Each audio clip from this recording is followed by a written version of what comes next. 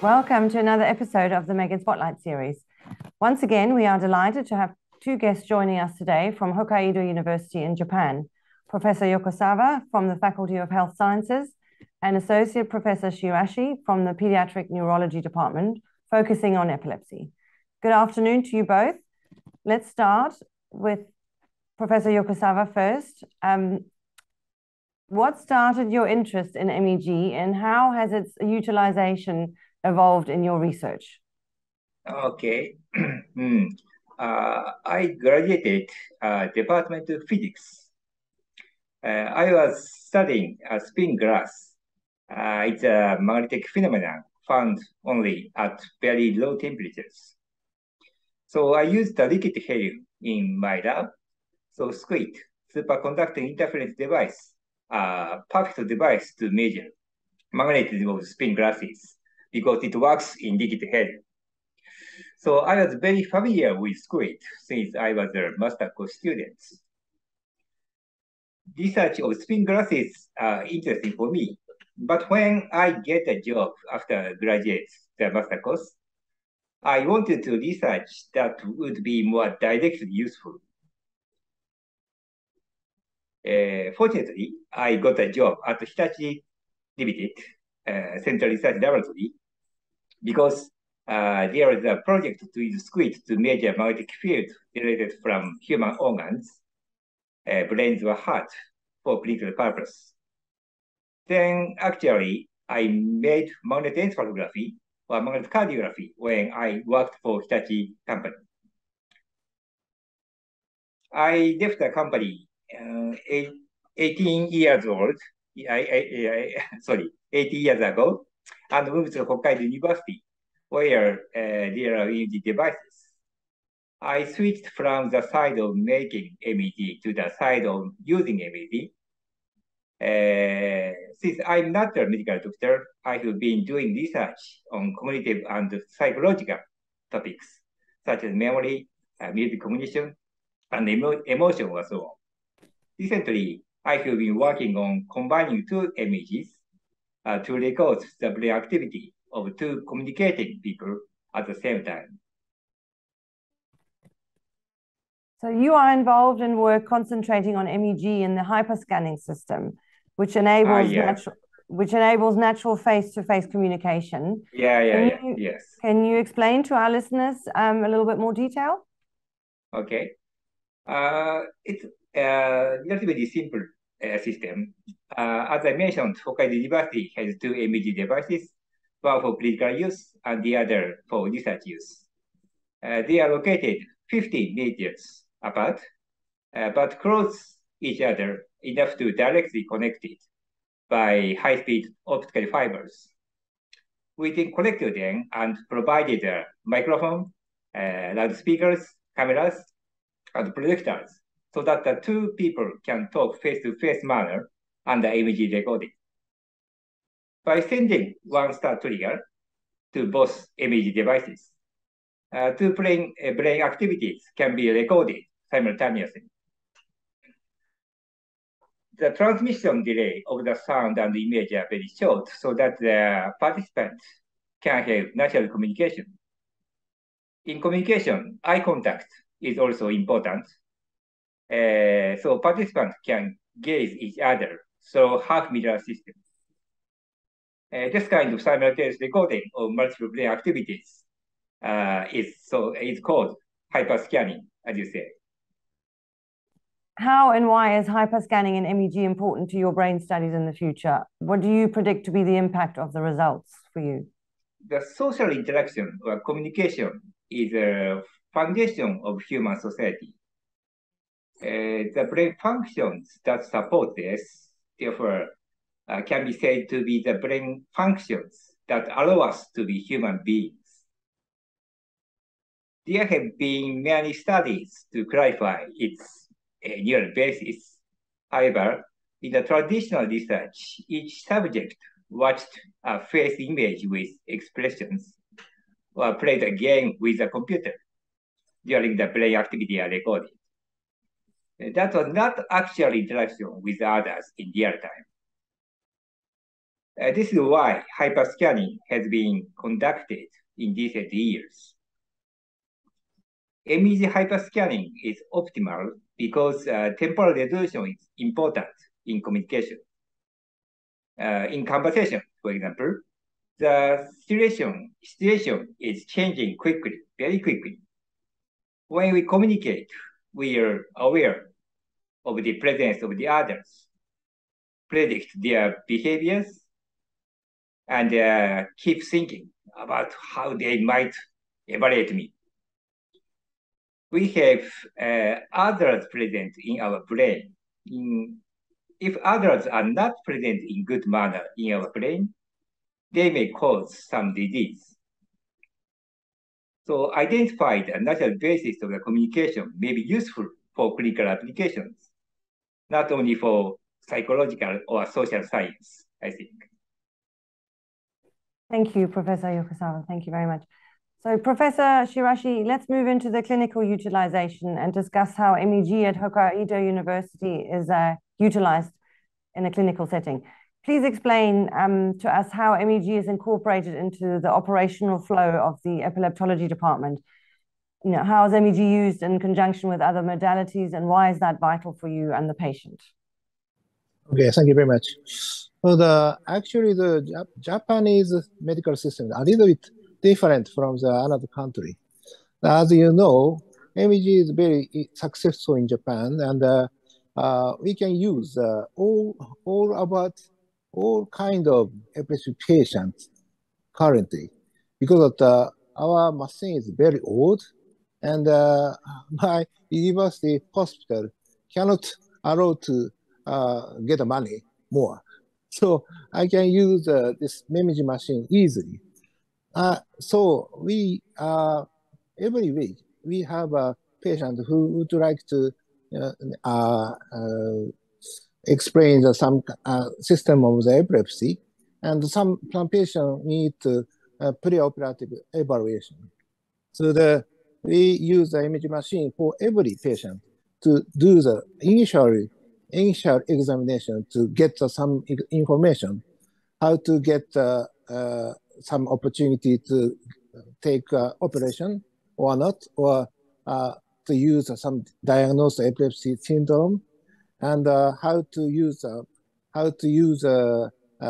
anti-epileptic drugs for such kind of patients. So the imaging machines now is some common tool to examine the epilepsy patient. Probably that is why that in Japan the cost of the imaging evaluation is a little bit lower than the another country. Patients would have to pay less than $100 for each examination in patient clinics. So actually the MEG machine and MEG examination sometimes very big information for us to treat the epilepsy patient. So can you give us an example of an epilepsy case where you've been involved with, where the use of MEG has allowed improved clinical outcome? Okay. So actually my machine is born in 1999, so now it's 20 years old, more than 20 years old. So we have a lot of some examples to such kind of cases. One patient who now is probably 10 years ago, he was a junior high school student, but he couldn't commute school because of a lot of seizures.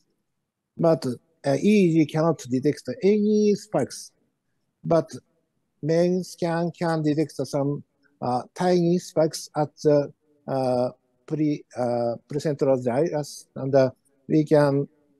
he underwent some epilepsy surgery and removed the seizures. Now he now is under 30 years old. His life has dramatically changed. He can graduate some high school and get a job, and he now have some wife right now. Sometimes MEG can finding to operation to some such kind of the patient who have a focal cortical dysplasia at the bottom of sulcuses. The image is very powerful to detect some tiny region at the bottom of sulcus or in the sulcuses. EEG cannot detect such kind of spikes, and only MEG can detect such kind of spikes. So actually, MEG is very, very useful for such kind of patient. Thank you. That's very interesting. The adoption of MEG in epilepsy has been successful in Japan. And how and what should be done to keep the utilization active in Japan, do you think? Yeah, probably every country have such kind of issue, but it's very important issue is some cost of the liquid heliums. Actually, our machine is connected to some recycle system, so that we have not not much big trouble, but another site, image machine cannot maintain the using the image machine because of the cost of the high cost of the liquid heliums, and also the machine is a little bit expensive to use a private hospital. So now Japan private hospital can get the image machine for another purpose, such kind of some dementia and psychiatric issues. But government can actually government cannot use cannot accept the use of such kind of another purpose, except for the epilepsy patient. So we have to move on the government to motivate the usage of the imaging machine for the something kind of psychiatric patient or another kind of neurological patient. Okay, thank you. So our last question to you both, Professor Shiraishi and Yokosawa, please. We are interested in learning more about the memory research you're conducting in the MEG lab. What aspect of memory are you researching, and is MEG supporting this? Maybe Professor Yokosawa, you go first. Okay. Yes, I have experience to study memory topic. As we get older, our memory performance decline, even if we are not dementia or other disease. So I have conducted an image study on the decline in memory performance by aging with my students. I was shocked to find that my memory performance has already declined comparing to my students. But anyway, we found that brain activity of a certain brain region decreases along with a tendency of mild cognitive impairments and memory performance, even in healthy elderly people.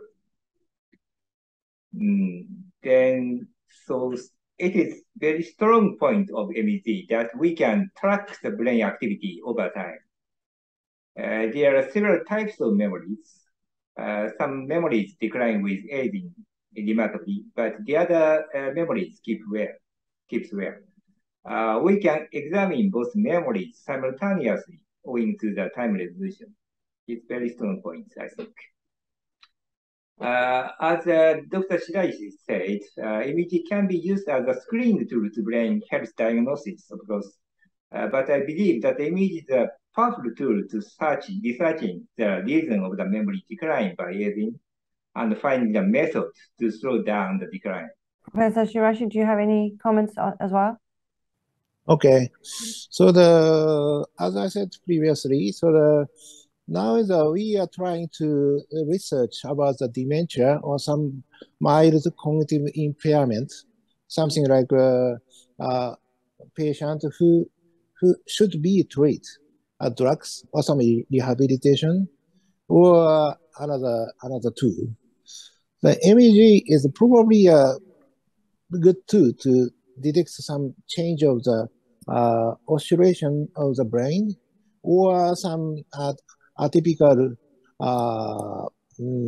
finding through the brain activity.